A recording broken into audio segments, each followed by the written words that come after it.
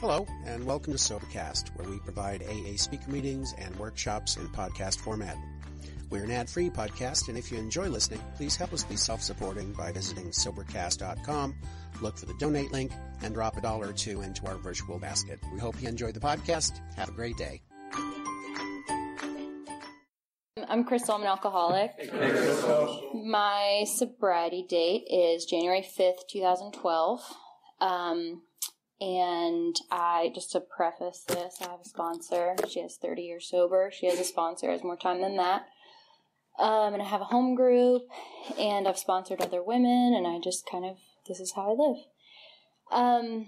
So what I've always been told is I'm supposed to say what it used to be like, what happened, and what it's like now.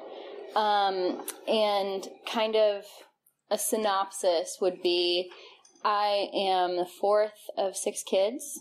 I was born at Martin Army Hospital in Fort Benning, Georgia. My dad was in the military. He joined the Army to pay for medical school, so he's a doctor. My mom was a nurse, and I have 2 older brothers, an older sister, and 2 younger brothers. And I was a very painfully shy little kid, like super painfully shy. I remember as maybe a 3-year-old, my dad used to try and get me to go talk to the waitress at restaurants, go ask her for some more napkins, and I would just freak out and no, I don't want to do it. I don't want to talk to her. She's a stranger.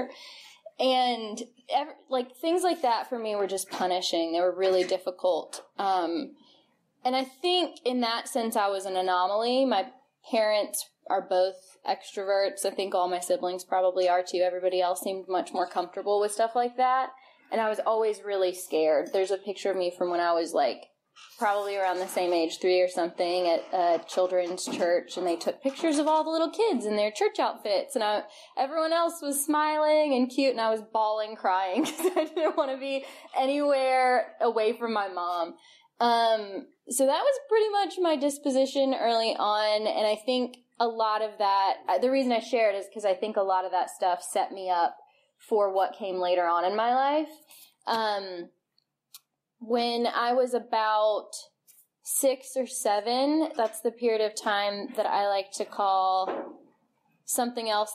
I'm not going to call it that tonight because I've been told I'm not supposed to cuss, but it's when everything kind of started falling apart. There was a lot of stuff that started happening all kind of around the same time, and my memory's not that great, so it gets jumbled together, but to give you the short list, my grandfather died. My dad went to rehab for substance abuse at Ridgeview, actually. He was abusing the sample medications that they were giving him, and so he was gone for 3 months.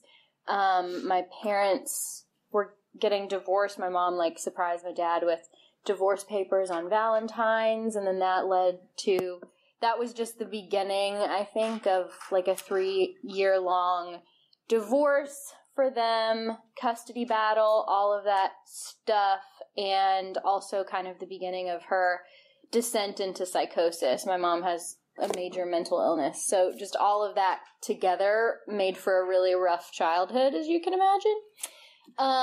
My experience with alcohol was relatively limited up until that point. I think my dad would maybe give us sips here and there, but around the time I was 6 or 7 was the first time I got drunk. They used to let us have a half a glass of champagne on New Year's, and so we did, and I went back for more, and I think I probably went back for more a couple of times, maybe 2 or 3 times, and was definitely drunk. And I went with my mom to go pick up my brother at a friend's house that night, and I remember laying on the lawn at this kid's house and Mom, I'm drunk. And she was like, no, you're not. Shush. And I was definitely drunk. I mean, I remember it some, but I just remember feeling woozy, and that was not the last time I'd feel that. So I was a pretty good kid overall, kind of kept to myself, and shut up. I told my story once, and I said I played with myself a lot, and I meant I played by myself a lot. I played by myself a lot when I was a kid. I always felt like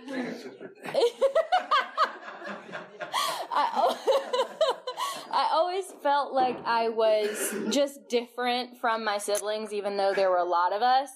And I don't know if that was just a me thing or like if I created that sensation for myself and if I had just like applied myself, they would have accepted me. But I just always felt very different. And that was a theme throughout my life, really, up until I got sober, basically, and even sometimes after. So I really didn't drink much after that, actually at all. The next time I drank was in high school. And that was kind of another period of chaos. Really, my entire life as a kid was chaos. My parents, after the whole dragging us through this terrible divorce and stuff, my mom finally, after about 3 years, really did have a psychotic break and finally was hospitalized and put on medication. And it was like a switch was flipped and everything was fine again and we were a happy family again. And I wasn't part of that happy family. I was mad. I was really, really angry. But that was just kind of the way that my family dealt with things. Like, okay, we're done now. We're not going to talk about it anymore. It's done. Everything's perfect again. And there was something in me that did not sit right with pretending like that whole entire experience didn't happen and not bringing it up. So around the time I was 16, like I said, I was a good kid. I was a really good student. I was an athlete. I worked really hard. I was very self-motivated. And alcohol came into my life again around that time. I, for the first time, skipped school with some friends and had, I think, one Smirnoff Ice over the course of 3 hours and was terrified I was going to get drunk, and I didn't. But I had fun with friends, and I was included, and I was part of. And from then on, over the weekends and things like that, we would go out for margaritas with the fake ID I somehow found. Thank you, Kimmy Faith. And we would smoke pot and just do whatever kids do. And I felt like I was a part of a group finally. Even though I had been on sports teams and in clubs and all this other stuff growing up, I never felt like I was actually part of whatever it was that I was doing. I always felt like everyone just felt sorry for me, so they let me be there with them. And so once I started drinking, it wasn't like it went downhill like that, but I'm relatively young, so it didn't take too long. But I do notice looking back that a lot of the self-motivation and high-achieving perfectionism kind of started drifting away. And in a way that was good, because I used to kill myself over, not literally, but over, grades and things like that. I was very, very hard on myself. So alcohol let me be not perfect and be okay with it. But it also helped me drive my life into the toilet at the same time. Just to give you guys, I guess, an example, I went to Catholic school. And I remember in 8th grade, we had to do a monologue of Judas betraying Jesus. We had to get up there and, act it out. And so I wrapped myself in a sheet and I got up there and I gave a heartfelt soliloquy and I got a 95. And in our grade or in our school, 96 and above was an A, and I got it A- or A instead of an A+ or something like that. And I went up to the teacher and was like, why did I get an A and not an A+? And she was like, it's fine. It was good. You did fine. And I was like, no, it's not good enough. It was the way that my brain worked was ridiculous.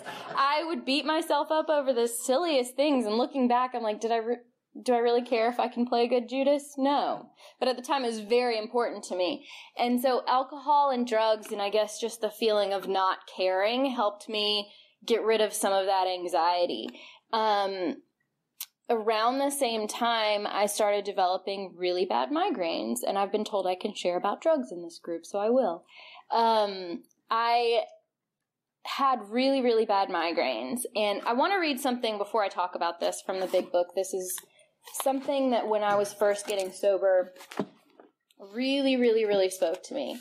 This is from the chapter Acceptance Was the Answer, and it's on page 411.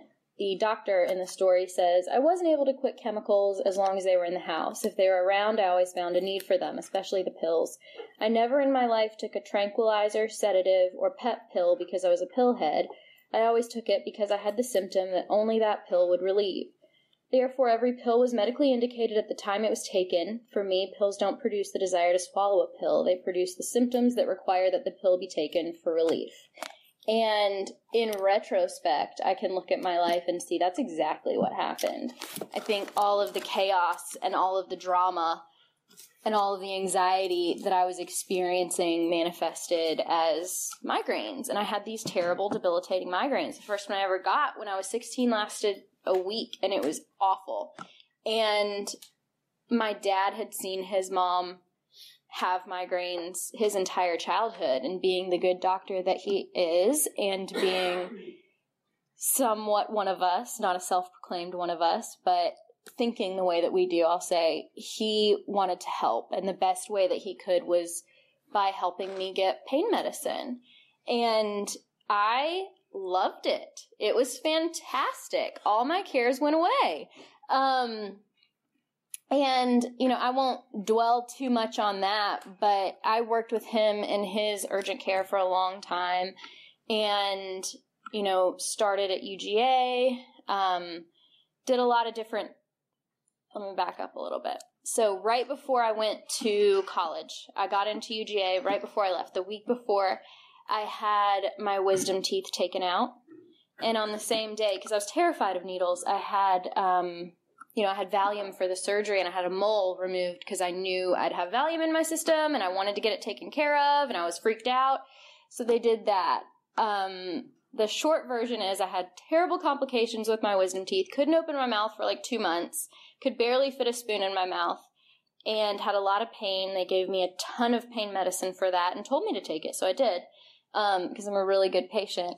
And and kind of at the same time, I found out that the mole that was removed was melanoma. And my experience with melanoma was my grandmother, who had a big chunk of her arm removed, and a kid that I went to school with who was a year older than me that died from melanoma. So I was freaked out. I was really, really freaked out. And I, on top of that, had just moved to college, and it was, it's a tough transitional time for a lot of people. So I was really very depressed. Anytime I was alone, I would just start crying. And I had a very, very hard time. And luckily, they gave me all of that pain medicine. And they gave me Ambien because the pain medicine made me itchy and wired. So the two of those together, every night I would black out. And I was okay with that because I just didn't want to be thinking anymore. And now, if I'm honest, my college experience didn't include a ton of drinking, just because for me that was a social thing. That was something you did with friends, and I was so depressed I didn't want to be around anybody. In high school, I did a lot more drinking. In college, not as much. But over the next few years, it really didn't take long for me. I moved back to Columbus, where I was from, moved in with my parents, worked for my dad in his office, went out with my friends a lot, drank there because I had friends in Columbus, and I also had a lot of access to his pharmacy. He's also a pharmacist, and I had a lot of access to his pharmacy because I worked there, and I would just do whatever I needed to get by for that day. I'd take what I needed, I'd invent patients and dispense things to them. I thought I was a doctor. It was kind of ridiculous looking back. My last name is Lockismo. There is a Dr. Lockismo in our family, so I guess I just adopted that persona for myself. Like, yeah, Dr. Lockismo, sure. So, I wish I could tell you more about the few years between 18 and 24 when I got sober, but not much happened besides getting drunk, getting high, not even being able to work at one point, like towards the end. For the last year or so, I really didn't do anything. And I don't say this at all to place blame on my family, because I think that they were doing the best they knew how to do with what they had. But I had a lot of enablers in my life, and I think if somebody had pulled the plug sooner, I would have gotten sober sooner. I'm grateful that I got sober when I did. So I got into some semi-legal trouble because I thought I was a doctor and because I thought nobody else understood the amount of pain I was in. I started writing prescriptions for myself. Makes sense, right? Like, nobody gets it. And if I tell them how much pain I'm in, they'll think that I'm a drug addict. That was my logic. And I couldn't have them thinking that. So I wrote a ton of prescriptions for myself. And the first time, this is so sad to me that I did this, and I'm so not this person anymore. But the first time I did it, it's because I knew where my best friend got her prescriptions. I knew she had TRICARE, and I knew they were $4 each. So I pretended that I was Anna, and I wrote these prescriptions for Anna, and I'd go to pick them up. And luckily, she found out because I called to tell her it was too soon to fill it. And I knew that my dad was going to find out, so I talked to him about it. And I told him, honestly, I don't know why I did this, and I will never do it again. And I meant it. And then I couldn't even tell you how soon after that I was doing it again. And there was no, but I said I won't. It just happened. And I could not tell you when and how. But that went on for another 6 months or so, and I got better at it the second time around, I'll tell you that. And I got a lot of stuff and a lot of prescriptions, a lot of refills. I had a lot of different personas and identities, and I had it all in my phone, who I was, when and where.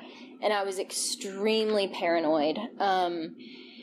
It was a really rough time. And thankfully, after about another 6 months of that, at least, I got found out again. And I knew that my dad knew again, and I went to talk to him about it again, and the only thing he said to me was, "You're going to rehab," and there was no fight in me left. I mean, I was so ready for whatever it was, so I just said, okay, and I went. And I'll tell you my experience with rehab prior to that was my dad, who had gone to Ridgeview, did 3 months, came back, and, within a couple years was bringing vodka bottles or water bottles full of vodka with him on hikes. So I didn't think that I was required to, get sober or anything. I thought that I was being punished. And I really thought that everyone else was doing what I was doing, but they were doing it better. That's how twisted my mind was at that point. I really thought that there was no way everyone else wasn't taking as many drugs as I was. They just went to work when they did. I was convinced. So, I started at an outpatient treatment center in Columbus and didn't last too long there because I didn't get at all why I was there. Didn't really bother to show up. So they booted me up a level of care. I went to an outpatient in Dunwoody and lived in some residences there. And, of course, I brought drugs with me because how are you going to get through rehab without drugs? So once they found that out, I was put inpatient, and I was there for about 5 months, and I really needed every day of it. In the big book, they reference the alcoholic who has to get sober, basically, before he can get sober. Like, the guy that has to detox, and then he can get it, and that was totally me. That was, once I was, probably about a month in, I was like, oh, yeah, wow, my life's terrible. What have I done? And at that point, I was as willing as I could be to give sobriety and recovery a try, because for so long, I was the victim of my own life. I really was. I mean, all of the stuff, all of the chaos that had happened in my childhood, I used that as an excuse to self-destruct. And don't get me wrong, it took me a while to get out of that mode, but I was willing to give it a try, and I was willing to do some of the stuff that people said that they had done that worked for them. So after I got out of treatment, I got a sponsor, and I started working steps slowly, and then I decided I didn't like that sponsor, so I got another sponsor. And then I started working some more steps, and then I did that again a couple times, and then I realized that I really needed to get serious about this. And so I did, and I found a different sponsor, and I worked all 12 steps with her, and I didn't approve of everything she was doing with her life because I was the authority on what sobriety should look like at that point, right? So I got a different sponsor, but I waited until I'd finished the steps to do it because it was important to me to stick with something. And since then, a lot has changed, I've realized that a lot of the problems, my big thing was, my family. Like, how am I supposed to deal with my family without drugs? How am I supposed to do this? Because they're terrible. Everything was their fault. And what sobriety has given me is the gift to realize that all my problems are of my own making. And I used to hear that and think of it as like because I'm the bad person in this equation. I'm the one that screwed this up. And now I know that if I'm upset at what somebody else is doing, I have the power to remove myself from that situation or create good boundaries with people, things like that. And for me, that was really pivotal in early sobriety because my relationship with my family was so difficult and so threatening to my sobriety.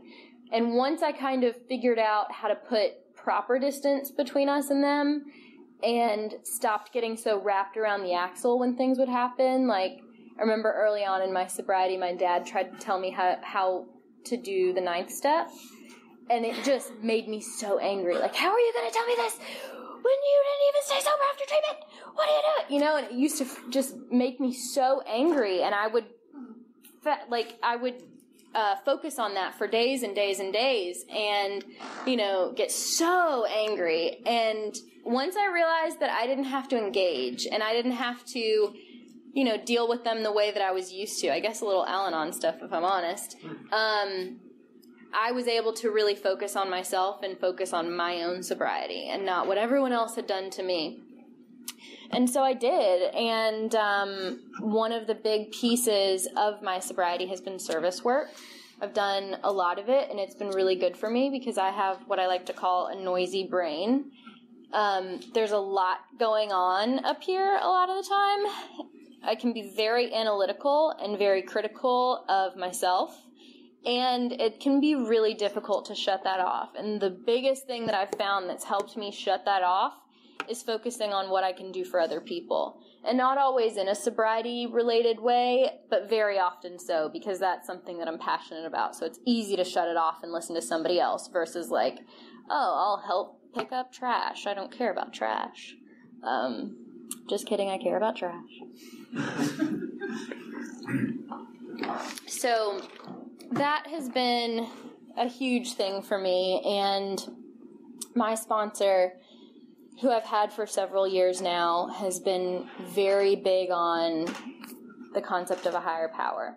And I had one before with other sponsors, I guess you could say, but it wasn't really drilled into me, like, what's your problem? Fear. How do you fix that? Faith in a higher power. And it seems really trite to say it out loud like that, but it's very simple for me. And, initially my higher power was like this personified being, like, if I could make a list of the perfect person or the perfect parent, this is what it would be. And I prayed to my higher power and talked to my higher power. And as I've stayed sober and had more experiences, that has shifted in a way. And initially that really freaked me out. Like, oh God, does this mean I'm going to relapse because my faith in whatever it is changing? And I've really come to realize that it doesn't mean anything except that I've been sober for a while and my concepts in life are changing. But anyways, in terms of a higher power, that has been a huge thing for me. Just in the last year and a half, I've had 2 major surgeries, and for someone with my history to be able to stand here today sober through both of them is gigantic. That's, if you talk to anybody in the medical community that doesn't have experience with addiction, that's like unheard of. And I can definitely say that it's because of the fellowship, and it's because of a higher power, and it's because I really do this thing that I've been able to walk through that, and it was really rough, don't get me wrong. And there was a lot of fear and a lot of, mostly just fear. There's a lot of fear and a lot of pain, and both of those are difficult to deal with, for me at least. And on top of that, I've had, what else have I had happen? I had a really dysfunctional relationship that I was in for a while, and walked through that and ended that, and was able to stay sober through that, which I know a lot of people have a difficult time with in early sobriety especially. And I've dealt with moving, which honestly, I can list off all the chaos that went on in the first 3+ years of my sobriety, and moving was the most difficult. I will not lie to you guys. If you move, if you buy a place, don't underestimate it, because it sucks. It's terrible. I lived with my sponsor for 2 months. I only packed clothes for 2 weeks because I thought it would be such a breeze. And it wasn't. It was really, really tough. And there was a lot of, I'm used to a schedule and structure, and there was none of that. And thankfully, I had the support of the fellowship and people who care about me and a higher power and the steps and all of those things, and was able to just kind of get through it one day at a time, as we do. And not that I ever wanted to drink over buying a house, but it's one of those things where all these amazing things were happening in my life. I was back in school, and I was, buying a place, and I was doing really well in my job, and everything was good. And why was I so anxious all the time? And why was I feeling all these terrible feelings? And luckily now I have a solution for those terrible feelings, whereas before I felt like if I didn't do something to fix what I'm feeling right now, I was going to feel it forever. That was my big thing. I felt like I had to change the way I was feeling, or else I was going to feel that way until I died. And that would be probably tomorrow, because I felt so terrible. I'm trying to think of what all else I can share with you guys. This is really short. So yeah, I got my 4-year chip in January, and I will say that I felt a little bit like I was graduating from high school or something, all right, my senior year's over. What do I do with my life now?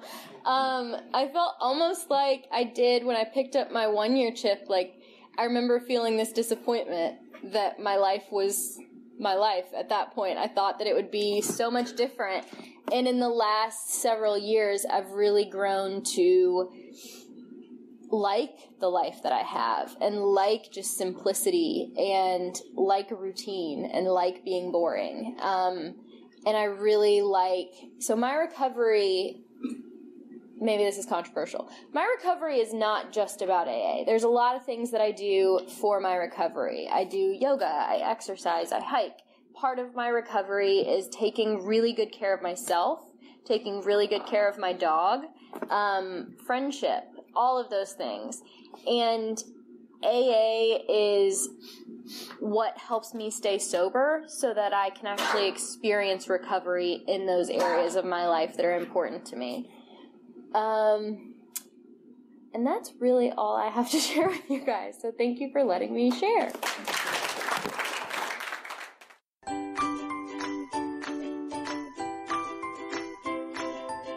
Thanks for listening. I hope you enjoyed the podcast. Sobercast is ad-free, and we'd like your help in order to keep it that way. So if you'd like to help us be self-supporting by pledging $1 or $2 a month, visit Sobercast.com and look for the donate links. Thank you very much.